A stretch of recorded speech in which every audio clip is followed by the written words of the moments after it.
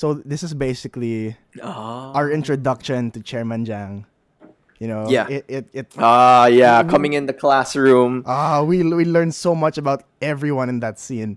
So Chairman Jang goes inside, and what I liked, it's like he was so calm about it. You know, he wasn't enraged. He wasn't, you know, so that I think like the principal is asking Gunwan like, "Oh, are you okay?" And he was like, "Do I look okay? Do I look okay?"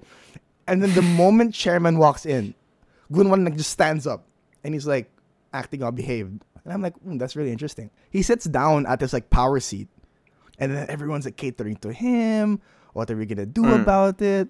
And this is the famous scene of he says like, "Oh, just kneel before my son." And you know, everything will be okay. Like we don't need to do anything anymore. Like, just say you're sorry. Learn from your mistakes. And then Surui's just like, no. Like my dad taught me to, like my dad taught me all these beliefs and to stand up for my beliefs. Yeah. And then Chairman goes up to the dad, and he's like, "What are we gonna do about this?"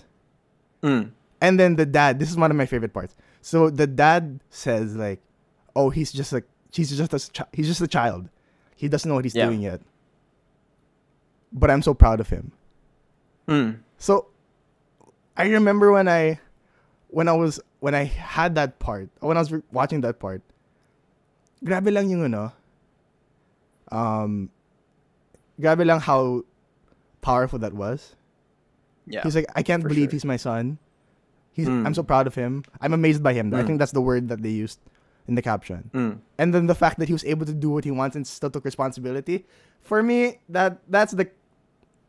While the previous show is the catalyst to the show, this is the one that sets the bar of belief and sets the conviction of belief in the show.